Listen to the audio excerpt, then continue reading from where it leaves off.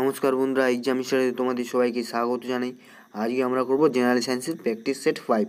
তো তোমরা যদি আমার চ্যানেলে নতুন তাহলে প্লিজ সাবস্ক্রাইব করে নেবে এবং পাশে থাকা বেল আইকনটি অন করে নেবে।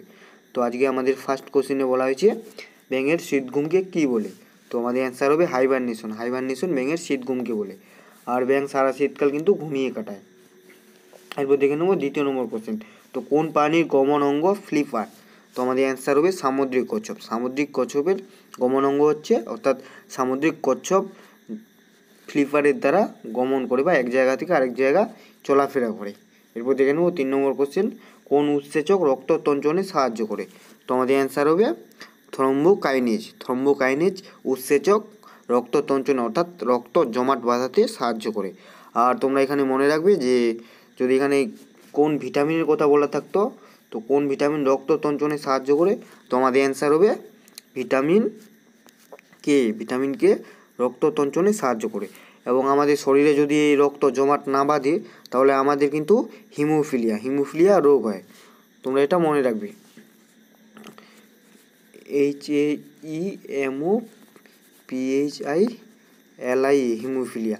এবং এখানে মনে রাখবে যে হিমোফিলিয়া কিন্তু একটি বংশগত রোগ, অর্থাৎ আমাদের বংশ পরম্পরায় এই রোগটা চলে যাবে, মনে রাখবে এটা। এরপর দেখে নেব 4 নম্বর কোশ্চেন। তো কোন ভিটামিন লিভারে সঞ্চিত থাকে? তোমাদের অ্যান্সার হবে vitamin A O D. Vitamin A O D liver বা যকৃতে সঞ্চিত থাকে। এবং এখানে তোমরা মনে রাখবে ভিটামিন এর অভাবে রাতকানা রোগ হয়। এবং গাজরে ভিটামিন এ সর্বাধিক পাওয়া যায়। এবং ভিটামিন ডি এর অভাবে কিন্তু রিকেট রোগ হয়ে থাকে বাচ্চাদের, এবং বড়দের অস্টিওমেলাইসিস, এটা মনে রাখবে। এরপর দেখে নেব 5 নম্বর কোশ্চেন। তো মৃত্যুর পর পেশি কঠিন হয় কেন? তো আমাদের অ্যান্সার হবে এটিপি কমে যায়, অর্থাৎ আমাদের শরীরে এটিপি কমে যায়, যার ফলে মৃত্যুর পরে আমাদের পেশি কঠিন হয়ে যায়। এরপর দেখে নেব 6 নম্বর কোশ্চেন। স্ত্রী দেহে স্তনগ্রন্থি কিসের রূপান্তর? তো আমাদের অ্যান্সার হবে ঘর্মগ্রন্থি বা সিবেসিয়াস গ্ল্যান্ডের রূপান্তর হচ্ছে স্ত্রী দেহের স্তনগ্রন্থি। এরপর দেখব 7 নম্বর কোশ্চেন। বেশি ভিটামিন নিলে কি হয়? তো বেশি ভিটামিন নিলে মাথা ব্যথা ও তন্দ্রাচ্ছন্নতা হয়। এরপর দেখব 8 নম্বর কোশ্চেন। মল ভক্ষণকারী প্রাণীদের বলে? তো মল ভক্ষণকারী প্রাণীদের কপ্রোফ্যাগি বলে। এবং এখানে যদি উদাহরণ আমরা দিই তাহলে আমাদের উদাহরণ হবে গিনিপিগ। গিনিপিগ হচ্ছে একটি মল ভক্ষণকারী প্রাণী। এরপর দেখে নেব 9 নম্বর। তো অক্সিজেন বায়ুর চেয়ে ভারী না হালকা? তো অক্সিজেন হচ্ছে বায়ুর চেয়ে ভারী, অর্থাৎ সামান্য ভারী হচ্ছে বায়ুর চেয়ে। এরপর দেখে নেব 10 নম্বর কোশ্চেন। হাইড্রোজেন শব্দের অর্থ কী?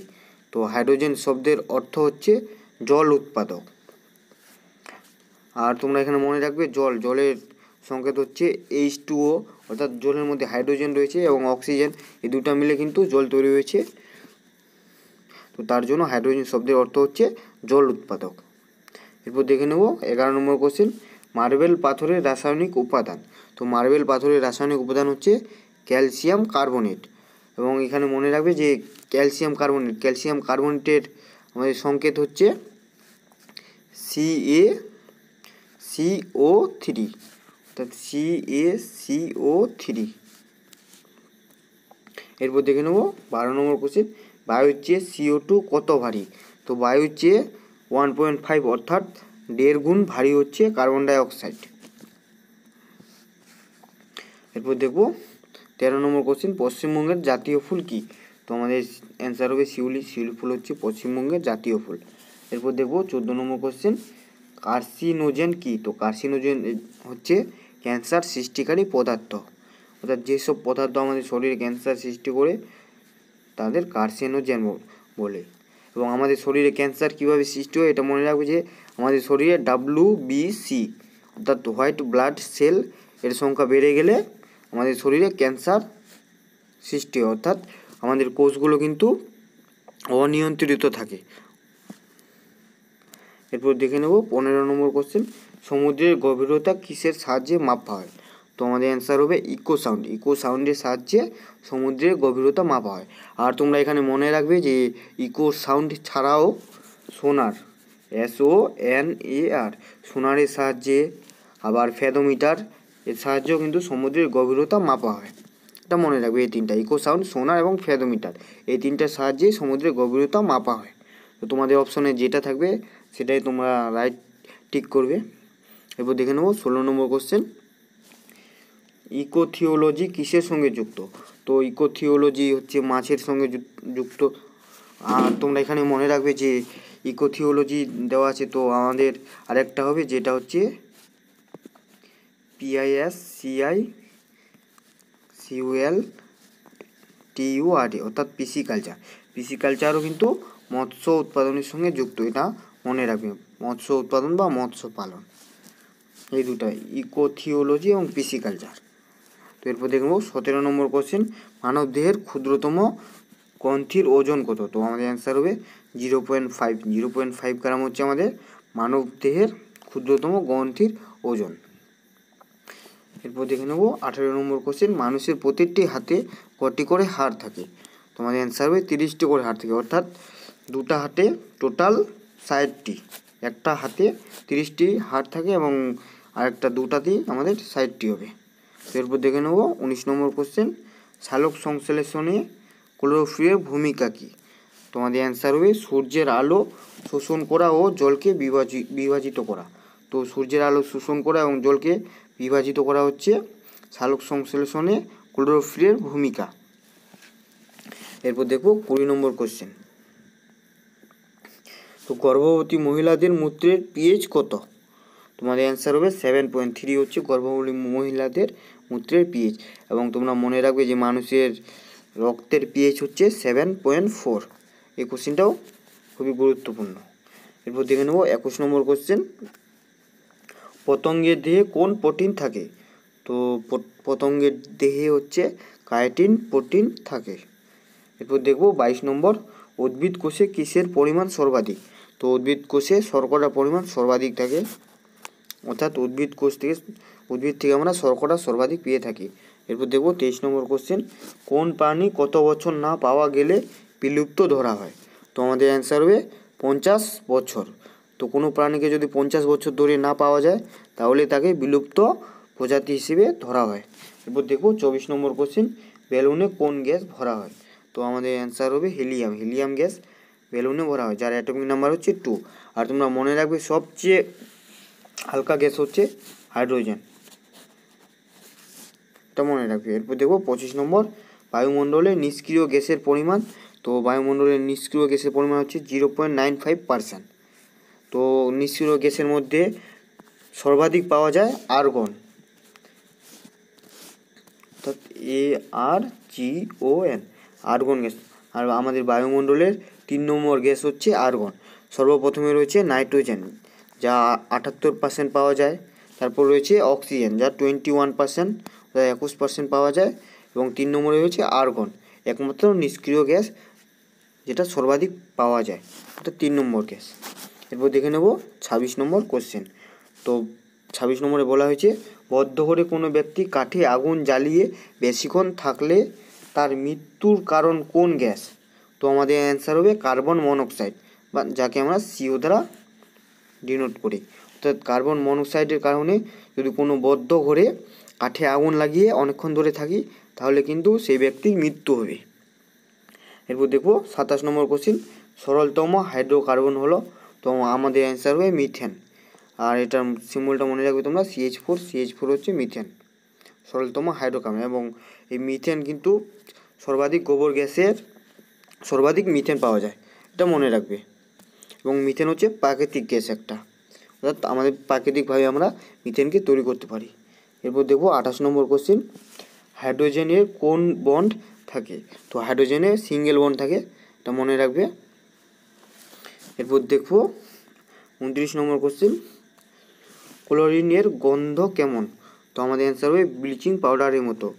আর তোমরা মনে রাখবে ব্লিচিং পাউডারের তোমরা সংকেতটা ভালোভাবে মনে রাখবে, CaOCl2, বা একে আমরা CA ব্র্যাকেটের মধ্যে OCl এবং হোল2 এভাবেও অনেক সময় লেখা থাকে। তো আমাদের দুটাই আমাদের সঠিক অ্যান্সার হবে। আর ব্লিচিং পাউডারের গন্ধ হচ্ছে ঝাঁঝালো টাইপের, এটা মনে রাখবে।